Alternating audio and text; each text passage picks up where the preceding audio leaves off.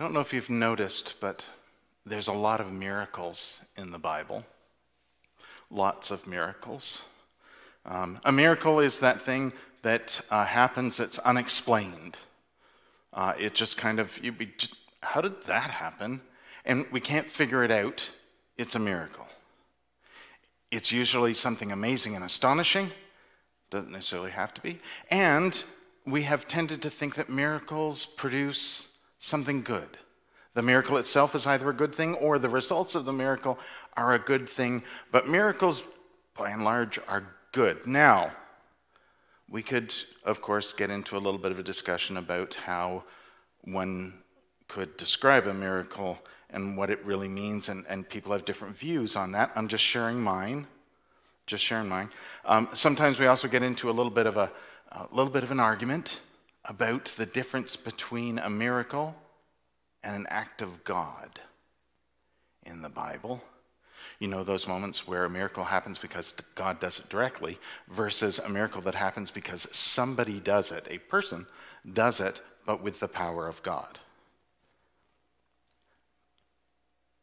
Okay, but today I just want to talk about miracles of Jesus for a minute. Jesus did many miracles. There are many miracle stories. We call them miracle stories, and we describe them as miracles. And we have one as our scripture story today, and it's a biggie. Because this is the one where Jesus demonstrates power over nature. It's a story from the Gospel of Mark. It's in all three of the synoptic Gospels, the Gospels that we call, they have similar storylines, right? Matthew, Mark, and Luke. John's a little bit different. He's a little bit more out there. But Matthew, Mark, and Luke tell the same story. Mark, each has their own way of telling it, but Mark, in particular, has an interesting way of telling the story. And it goes like this. Jesus has been working all day. He's been teaching and preaching and healing by the Sea of Galilee, the big lake. And it comes to the end of the day. Jesus wants to get to the other side of the lake right away because, you know, the mission continues and there's stuff to do. So it's been a long day. They don't want to go all the way around, so they get into a boat and they proceed to cross the lake to the other side in a boat. But they're not alone. It turns out that some of the people who have been following Jesus have decided that they'd like to keep following Jesus, and some of them decided to go round by land, and some of them decided to get in boats and follow the boat that Jesus is in. So they do, and off they go. And it's late in the day, they're out on the lake, and a storm comes up. And the disciples are afraid. Presumably the people in the other boats are too, but the disciples in particular are afraid, and notice that Jesus, however, is asleep in the back of the boat. And so they go and wake Jesus up and they say, aren't you aware that we're dying here? We're in trouble. And Jesus gets up and he says, Mark says he rebukes the wind and calms the sea. In other words, he tells off the storm and calms everything. And then he turns to the disciples and he says, why are you afraid? Where's your faith? And the disciples are astonished. They're amazed at this incredibly awesome miracle, and they're a little bit now afraid of Jesus and say, who is this that he has this power over nature? That's how Mark tells the story. And we have traditionally heard that story as one of those miracle stories of Jesus. It's a miracle story of Jesus, like the changing the water into wine story, healing people, giving the blind their sight, healing the lepers, casting out demons, feeding the 5,000. It's in that same sort of lot of stories. There's a second story with a storm, by the way, that involves Jesus walking on the water as well, so double miracle. But this one stands out because it demonstrates Jesus' power over nature. Truly, this is the Son of God. God's power over nature. And that's great. It's great to hear the story that way. It's a story in which Jesus saves everyone by exercising his power over nature. You can see where I'm going to go with this, can't you? Let me tell the story a little bit differently. This would be the story of Jesus and the disciples on the lake according to the Gospel of Mark, as understood by me. It's been a long day. Jesus and the disciples have been with crowds and crowds of people because they've been coming to see Jesus. They want to hear what he has to say. He's teaching, he's preaching. They're bringing people to be healed. And that really, in particular, kind of takes it out of Jesus a bit. And so by the time they get to the end of the day, it's been a long day, it's been a tough day. Jesus is exhausted. And the disciples are like, we guess we should find somewhere to stay. But that's okay, don't worry, Jesus. Some of us used to live in this neighborhood. I don't know if you remember, but a few chapters back, you picked us, and we were fishermen. And in fact, we sailed on this very lake here and fished this very lake. And we gave all that up to follow you. So this is kind of our neighborhood. We'll find somewhere to stay. And Jesus goes, no, I really want to get on with stuff. We need to get to the other side of the lake so I can keep on, preaching and teaching and doing this, stuff you see I'm doing, right? We got to go. Okay, we'll get a boat and off we go. And the people around hear that too, and they go, wow, okay, we'd really like to follow Jesus. Some of us are not super happy with crossing the lake at night, so we're going to walk around. We'll hook up with you again in a few days. A few others, though, are kind of like, yeah, no, we're okay. We'll get a boat. We'll follow with you. The other disciples are kind of a little bit the ones who aren't the fishermen. They're a little bit anxious too, because some of them really don't like boats. They don't want to be out on the lake at all, let alone at night. I mean, stuff can happen. And they're thinking maybe we'll walk around too, and just like, don't be worried about it. It'll all be good. These guys know what they're doing. They're fishermen, and this is their lake. Let's go. And off they go. And they get out in the boat. Jesus lies down in the back. He's having a nice little nap there because, he's exhausted. And they're out on the lake, and a storm comes up. The disciples who aren't the fishermen are freaking out, of course. They're just, what do we do? What do we do? But the ones who are the fishermen are kind of like, hey, we got this. No worries. They're riding the storm across the lake. Everything's going, but the storm is really bad, and it's going on for a while. And they could use a few extra hands, but the other guys are like, no way. So they go to the back and they wake up Jesus, and they say, Jesus, like we're in trouble here. Help us out. And Jesus gets up. And he says, I don't really know anything about boats, but sure, tell me what to do. Great. Oh, you guys are doing great. And he starts to work with them. And he encourages the other disciples who aren't fishermen to actually get up and help. And he tries to inspire them. And he talks about how he doesn't know anything about the sea or about being on a lake or in a boat or fishing or anything like that. But he recognizes that, you can't fight the storm. You kind of have to go with it.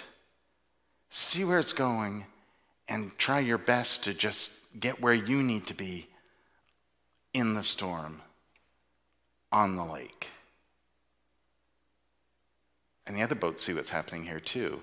And instead of turning back, they go, hey, we're going with those guys. And they ride the storm across the lake, and they get to the other side, and the disciples all look at Jesus and go, man, you are amazing. That was the most incredible thing we've ever seen. It's kind of like, it's like you knew It's like you knew where the waves were and how. And Jesus was just like, well, this is the thing, you guys. Yeah, this is the thing you need to learn. Sometimes it's just about being mindful about where you are and being connected. Because you guys are a part of the earth too. And just because you're part of the earth doesn't mean you aren't part of the sea. Because it's all part of the same creation. It's just about being connected.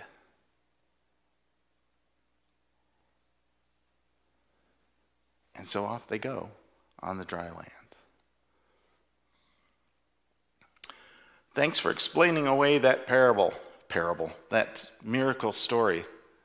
I almost made it into a parable, didn't I? Kind of. That's the thing about miracle stories, though, isn't it? Somebody starts to give us an understanding of it, and it becomes explaining it away because that story is about the power of Jesus over things because Jesus is of God. It's about Jesus doing the impossible because Jesus is Jesus. What if the point isn't Jesus doing the impossible because he's Jesus, but doing the possible to show us we can too? What if the point of the story is to show us the potential and possibility that's in us if we would only just understand that we too are of God and of the earth? If we'd only just understand that it's not about controlling things, it's about working with things. If only we just understand it's not about us having power over things. How often are we awestruck by somebody who has power over? However that power happens. We're so impressed. But what if the thing that's truly amazing is that's not about power over, it's about power with, that the thing that truly makes a difference, the thing that truly transforms is understanding how we are connected to each other, how we have power together. That the power that we have together is so much greater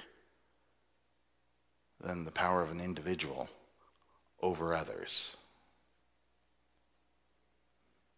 That the power of working together, engaging each other, learning from each other, hearing each other's stories, opening our minds to the possibility and potential of others is so much more transformative, so much more powerful than having power over them and making them do what we think, making them be what we think they ought to be, making them be how we are.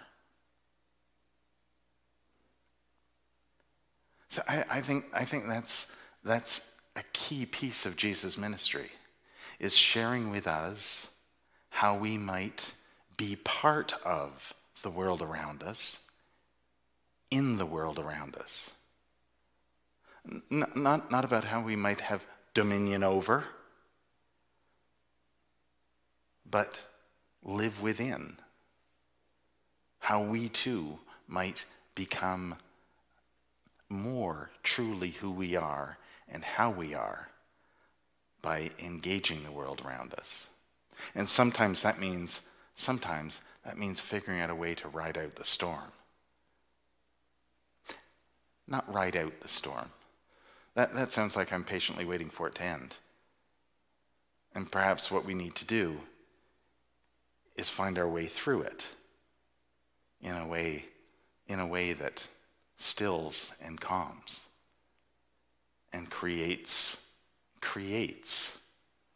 rather than is destructive.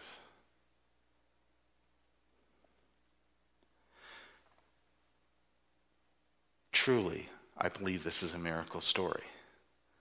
But the greatest miracle of all would be if we could see it as a way to understand how we can engage the world and be part of things rather than try to control them. That's what will carry us forward. That's what will carry us to the other side. To the other side of the lake, to the other side of the moment, to the other side of the experience that we are in.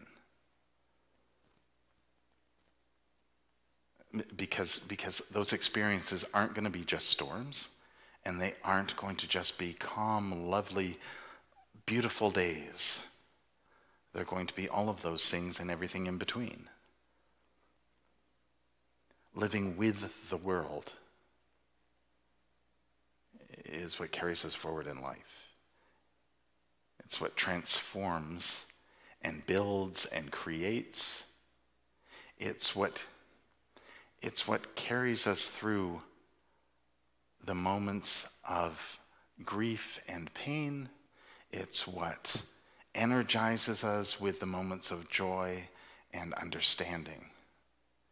It's what helps us navigate the stories of truth that we need to hear and brings us to the point where we can step forward in relationships that are positive and affirming of who we are and who everyone can be.